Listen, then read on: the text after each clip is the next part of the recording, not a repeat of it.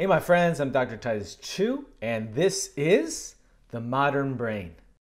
This is part 3 of our 3-part mini-series on brain trauma. In a previous video, we talked about what trauma does to your brain and nervous system. In this video, I'll be teaching you what trauma does to your immune system, how that can become a vicious cycle, and 3 simple things you can do about it.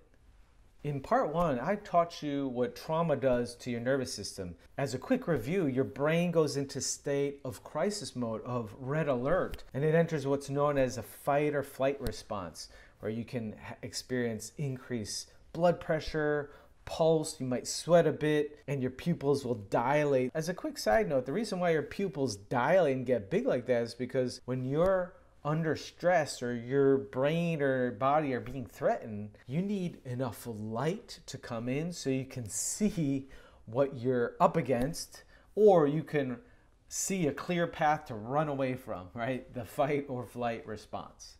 And as you learned before, that's actually a normal response. That's good and it's useful because it helps you deal with stressors when they come up. But if the trauma is too much for your nervous system to handle at that time, it could then get stuck in this crisis mode. And that becomes the first vicious cycle. The second reason why people can get stuck in a vicious trauma cycle is because not only does your nervous system and brain enter a state of crisis mode when you experience trauma, but so does your immune system. Let me break it down for you.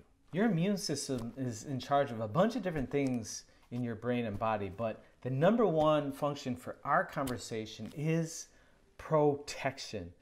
Your immune system helps protect your brain and body from different types of invaders, things like bacteria, viruses, as well as parasites. The way your immune system is able to do that is comprised of a bunch of different specialized cells, and they all have different functions to help neutralize those different pathogens and invaders. The interesting thing is, not only does your immune system help protect your body from all these different invaders and pathogens, but it also protects your brain.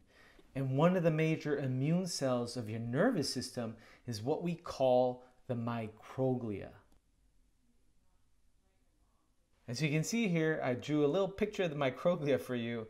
And the reason why I did so, because the way it looks will help you remember what its main function is when the microglia is in a happy, healthy state. It helps to clean up debris that builds up over time in your nervous system from exposure to stress or toxins, things of that nature. Now, this is the microglia when it's happy and healthy. And as you can see with all the little arms and legs it has here, it's able to actually crawl around your brain. Think about that. As we speak right now, these microglia are crawling around your brain.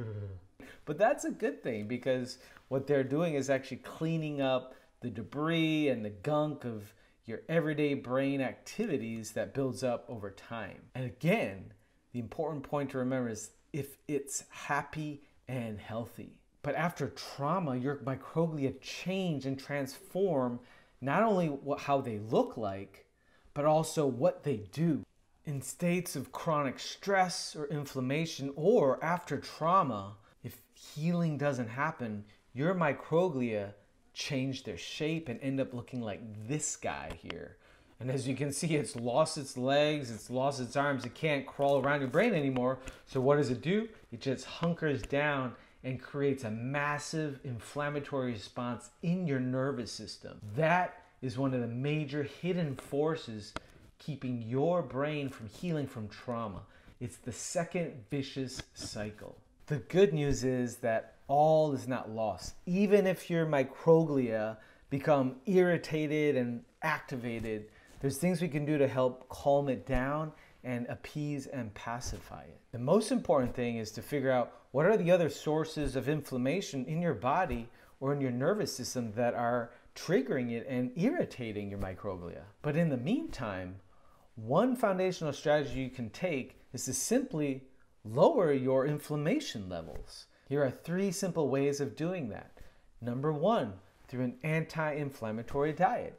Number 2, by taking supplements that help lower inflammation, such as omega-3 fatty acids. And finally, number 3 make sure your vitamin D levels are optimal. And so there you have it, 3 simple things that you can do to help calm your microglia and break that inflammatory vicious cycle that makes so many people get stuck in states of perpetual stress, survival mode, and trauma. If you try out these foundational strategies and they seem to help a bit, but you're still struggling, then be sure to reach out to a brain specialist to help you identify the other sources of inflammation in your body as well as nervous system. Because when you finally get to the root cause for why you're still struggling and stuck in that vicious trauma cycle, there's so much you can do to turn your health and your life around. If you enjoy this 3-part mini-series on brain trauma, subscribe to my YouTube channel where I'm constantly updating it with information to empower you to heal your brain and transform your life. And be sure to share it with at least one friend. My name is Dr. Titus Chiu. Thanks so much for joining me. This has been The Modern Brain.